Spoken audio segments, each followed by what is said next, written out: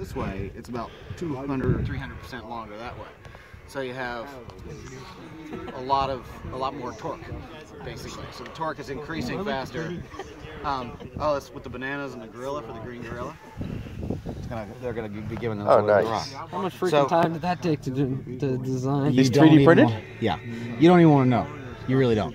So, but if you let go, they fucking jump out of your hands. Whereas, and this is the rail button version, so these are set to spin. Has anybody tested these on something that goes supersonic speeds? Yeah, we've had them on an I-566. That one's been on an H410. And the ones with the buttons have been on an I-800.